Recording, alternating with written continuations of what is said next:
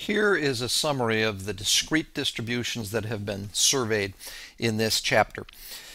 The first distribution is the Bernoulli distribution. It has a single parameter p, and going across here the column headings are f of x, which is the probability mass function, the support values, which for the Bernoulli are just 0 and 1, where 1 is generically referred to as success and 0 is generically referred to as failure.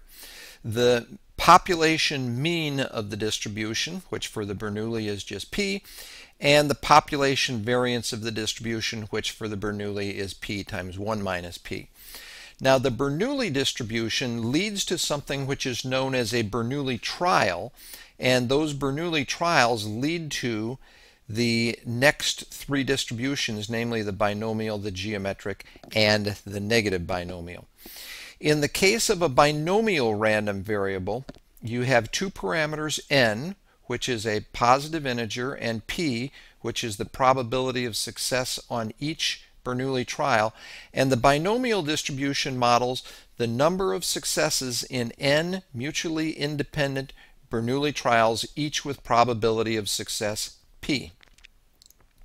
The next distribution is the geometric distribution. It has a single parameter p that is between 0 and 1, and it models the number of failures before the first success in repeated independent Bernoulli trials. Now notice that the support of the geometric starts at 0, and that's why there is a little g here. If this were geometric with a capital G, then the support would start at 1 and it would model the trial number of the first success in repeated independent Bernoulli trials. In the textbook, the geometric distribution with a capital G is included in this table. The next distribution is the negative binomial distribution. It has two parameters, r and p. It models the number of failures before the rth success in repeated independent Bernoulli trials, each with probability of success p. And this has a lowercase n on the negative binomial, which means its support starts at 0. If you had an uppercase n here, then the negative binomial would model the trial number of the rth success, and that trial number begins right here at r, so the support would start at r. The next distribution is the Poisson distribution, and the Poisson distribution has a single parameter lambda. It can be viewed as the limiting distribution of the binomial as n goes to infinity, or it can be looked at in the context of Poisson processes. It's an interesting distribution in that its mean and its variance are identical.